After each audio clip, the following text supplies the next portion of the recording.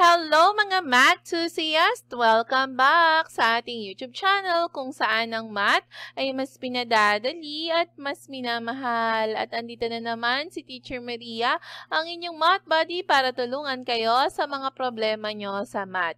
And for today's video, ang pag-uusapan natin ay tungkol pa rin sa real numbers. Pero i-guide ko na kayo dun sa learning task 2, letter C ng inyong mga module. So part 3 na ito ha, kung hindi pa napapanood yung part 1 and part 2, i-check lang sa playlist. Mga anak, lahat ng guide sa task natin ay kompleto.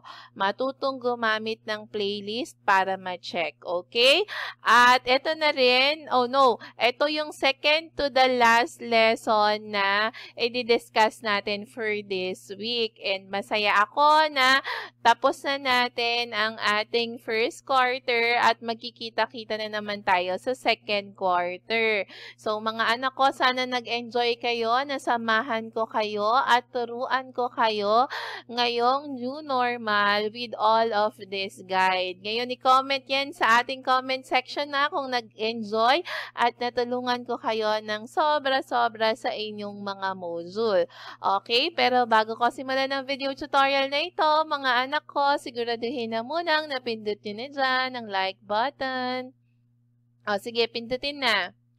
At syempre, kung bago ka pa lang sa aming YouTube channel, pindutin mo na rin dyan ang subscribe button.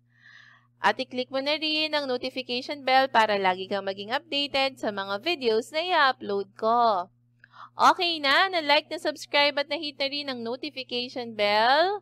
Kung okay na, tara na, simulan na natin. Okay, for letter C, use real numbers to represent the following real situations or real life situations. Ngayon mga anak ko, tatandaan ninyo na kapag ang description ay negative, ibig sabihin yung sign niya ay negative, katulad ng decrease, below, off, to the left. Those are descriptions that are negative.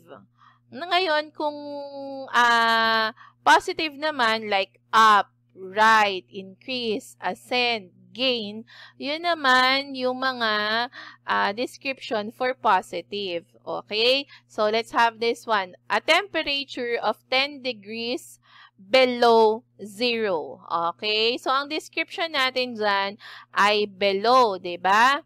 So, ano siya? Since negative yon yung below, then we will represent this as negative 10. Okay, next. A gain of 8 kg in weight. Gain means nadagdagan ka. Diba? So, kung nadagdagan ka, ano yun? That's positive 8. Okay ha? Pwede nang walang positive, pwede namang meron ha? Kasi mga anak ko, kapag ang number ay walang sign, ibig sabihin automatic positive na siya. Now, a sea level. Pag sinabing sea level, di ba yung dagat, siya yung pinaka-basis ninyo. Pag bumaba ka na dun sa kunyari, ito yung cliff. Natatandaan yung discussion ko. Ito yung sea level. Ayan. So, parang ito, yung sea level natin, lahat ng nasa taas ng sea level, positive. Lahat ng nasa baba, negative. So, ano siya? 0 siya. Okay, o dito, hindi ko na ilalagay yung sagot ha. Explain ko na lang. 80 pesos off. Pag off na bawasan, kung off yan, ano siya? Negative or positive? O, kayo na dyan ha. Additional of 5 points. Additional, is it negative or positive? Pag na-identify nyo na kung negative and positive, ilagay nyo yung number ha, katulad ng ginawa ko dito sa 1 and 2. Next, a drop of 10 in a heart rate. Bumaba daw ng 10. So, how are you going to represent that? A plane ascends 1,500 feet. Pag sinabing ascends, tumaas. Okay? Kumbaga, nag-fly high siya. 1 ng 1,500. Okay? So, paano nyo siya i-represent? Is it positive 1,500 or negative 1,500? Mika got a deduction of 5 points. Nadeduction daw siya. So, ano ibig sabihin ng deduction? Nabawasan. So, how are you going to represent that? And then, Daniel went 6 floors or went down 6 floors. So, bumaba siya ng 6 na floor. So, paano nyo siya i-represent? Is that positive 6 or negative 6? For number 10, a slice of cake that is divided into 16 equal slices. So, na-divide yung isang cake into 16 equal slices. So paano nyo siya i-represent? Okay, and that's it. Let's go to learning task number 3. Teka, bakit ayaw kong umusog? Wait lang. Ayan. So, for learning task number 3, inside each set and subset, write at least 5 examples of each kind of numbers. Ha? Pero hindi ko na kinopya yung drawing. Ilalagay ko na lang dito yung example ko, pero wag nyong gagayahin. Ha? Gumawa kayo ng sarili nyong example. Yun yung ilalagay nyo dun sa inyong module, yung pinaka-picture. So, integers, alam naman natin na ito ay composed of negative numbers, 0, and positive numbers. Okay? So, we can have here as, puro negative na lang ilalagay ko kasi example lang naman. Negative 5, negative 4, negative 3, negative 2, negative 1. Pero you can choose any negative numbers, any positive numbers. Pwede, ha? Sa whole numbers naman, we have 0, 1, 2, 3, 4. Yan lang ang example ko. Pwedeng 5, pwedeng 10, pwedeng 1,000, pwedeng 1 million, ha? Pwede yun sa whole numbers. And then sa rational numbers, yung mga numbers na may square root. Kunyari, square root of 4, square root of 16. Kasi may perfect square siya, di ba? Square root ng 4, may perfect square siya. Meron siyang square root. Square root of 4, 2. Square root ng 16, 4. Pwede ring fraction na 4 over 5. Pwede ding 3 over 7. Okay, isa pa. Pwede ring square root of 81. Ayan. So, yan yung mga rational numbers. Okay, pwede ring decimal, ha? Pero dapat terminating siya and repeating. Now, natural numbers or counting numbers, parang whole numbers lang din naman siya. So, we have 10, sige, 15, 18, 20, 25. Ilan na yun? 1, 2, 3, 4, 5. O, yan yung example ko. And then, for irrational number, we have pi. Pi yan, mukha lang 3 yan. Pero pi, yung letter E, irrational yan. Square root of 2, wala kasi tayong square root of 2 na exact yung value. And then, square root of 5. Basta lahat ng hindi perfect square ay irrational. And then, square root of 7. Huwag nang gayahin yung binigay ni Teacher Maria, ha. Gumawa kayo ng sarili ninyo. Okay, now, for the problem solving part, solve the following problem. Maria worked on her mathematics homework for 2/3 hour. And her science homework for 5 over 6 hours. How long did she spend in all doing homework? So, ilan daw lahat ng naubos niyang oras? So, ang gagawin natin, syempre, dahil tinatanong kung ilang oras lahat na Google niya, edi we add, di ba? Ilan sa math? 2/3, okay? Plus, sa science is 5 over 6. Spend all. So, add natin sila. Sabi ko nga sa inyo, we can only add fractions that are similar. Pero dahil dissimilar sila, let's get the LCD. And then sa video ko, sinabi ko na kapag ang smaller number, kaya niyang i-divide yung bigger number, ibig sabihin yung LCD niya, yung bigger number. O, let's check. Si 3 ba, kayang i-divide si 6? Opo. So, ang LCD natin ay yung bigger number, 6. 6 divided by 3, divide times, ha. 6 divided by 3 is 2 times 2, you have 4. And then 6 divided by 6 is 1 times 5 is 5. And then we add 4 plus 5, you have 9 over 6. Kung pwedeng i-lowest term, i-lowest term. Okay, ito ay divisible by 3, i-lowest term natin. So, 9 divided by 3, we have there 3, 6 divided by 3 is 2. 3 over 2 or convert natin in mixed number, 3 divided by 2 is 1. Tama? Pag-convert ng mixed number natin, di ba ganyan? 3 divided by 2 is 1. 1 times 2 is 2. 3 minus 2 is 1. So, this is 1 and 1/2.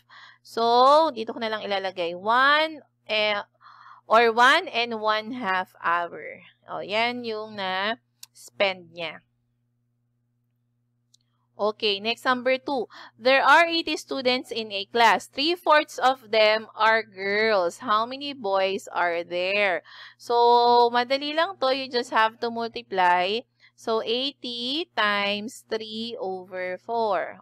Okay? So, you just have to have it 1 kasi whole number ito, di ba? Ang denominator niya ay 1. So, 80 times 3, that is 240. Divided by 4. Oh, what is 240 divided by 4? We have there 60. Okay? So, 3/4 of them are girls. So, etong 3/4 na to, girls to ha? Girls to. Eh, ang tanong, how many boys are there? Kung may 60 na girls, ilan ngayon ang boys? So, you need to subtract para malaman ninyo kung ilan ang boys. Teka. So, you will have here another operation which is 80 minus 60. So, that is 20 are boys. 20 of them or 20 students are boys. Okay, now, one day in Baguio, the temperature went from -5 degrees Celsius to 15 degrees Celsius. Now, what is the change in temperature? Ilan daw yung naging change? So, you just have to simply subtract 15 minus -5. And alam naman natin na we are doing KCC pag nagsasubtract tayo. So, 15, keep, change, and then change. So, 15 plus 5, you have 20 degrees Celsius, yung naging change of temperature. And then, for number 4, the elevation of Mount Mara is 39,038 feet. The elevation of the Angel Sea is -862 feet. Find the difference in the elevation between Mount Everest and Dead Sea. So, we have 39,038. Okay, minus -862. Okay, so we do KCC, keep, change, and then change. So, we are adding 39,038 with 862. Solve ko dito. And then 862, 8, 10, carry 1, 6, 7, 8, 9, 10, carry 1, 8, 9. So, we have there 39. So, we have 39,900 feet. And for the last one, Angie cleans 1/3 of the yard. Alex cleans 3/4 of the remaining. And so, the question is, what fraction of the yard is left unclean? So, si Angie, 1/3 daw yung nalinis niya. Tapos si Alex, 3/4 of the remaining. Eh, ilan ba ang remaining? Kung si Angie ay naka 1/3, ilan na lang natira? 2/3. So, 3/4 of that 2/3. So, imo-multiply natin para makuha natin ilan yung nalinis ni Alex. So, 3/4 of 2/3 is just simply 3/4 times 2/3. Okay? 3 times 2 is 6. So, 4 times 3 is 12. Lowest term natin, divisible by 3. Divisible by 3. Divisible by 3. So, 6 divided by 3 is 2. 12 divided by 3 is, divisible by 6 ito. Tama ba? Okay, divisible by 6. So, this will be 6 and then 6. 6 divided by 6 is 1. 12 divided by 6 is 2. Pwede na palang makancel to dito. 1 and then 1 and then 1. This is 2. So, 1 times 1 is 1. 2 times 1 is 2. Pero kung di kayang mag-cancel, you can multiply and then saka na lang kayo mag-lowest term, ha? So, si Alex, ang nalinis ay 1/2.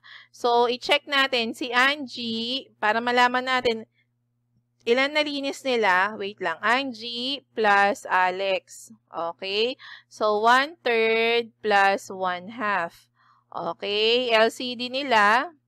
Okay, di ba sabi ko, kapag hindi kayang ma-divide ng maliit na number, yung malaking number, itry nyong i-multiply sa 2, yung bigger number, saka nyo itry i-divide. So, 3 times 2, 6. Si 6 ba kaya nang i-divide ni 2? Kaya na. So, you just have to have that 6. And then, 6 divided by 3, tanggalin ko na to, dapat sa isip na lang kasi nagaganap yun. 6 divided by 3 is 2 times 1, you have 2. 6 divided by 2 is 3 times 1 is 3. And then you add 2 plus 3 is a 5 over 6. So, 5 over 6 na yung nalinis nila. Pero ang tanong, ilan pa ba yung hindi nalilinis? Okay, kung ang 1 whole ay 6 over 6, minus nyo siya with 5 over 6. Eto ha, kaya 6 over 6 yung ginamit ko dito kasi yung denominator natin dito ay 6. Pero kung 7 yung lumabas sa inyo, 7. Kung 8, 8 over 8. Kung 12, 12 over 12 ha, kasi yun yung 1 whole. Kasi ito yung naging denominator natin. Ibig sabihin na divide sila into 6 parts. Okay, so 6 minus 5 is 1 over 6. Okay, so ang hindi pa nalilinis ay 1 over 6. Okay, yard. Ayan. What fraction of the yard? So 1 over 6 of the yard. Okay, 1 over 6 of the yard. Yung hindi pa nalilinis kasi isang buo. So, 1 over 6 nun.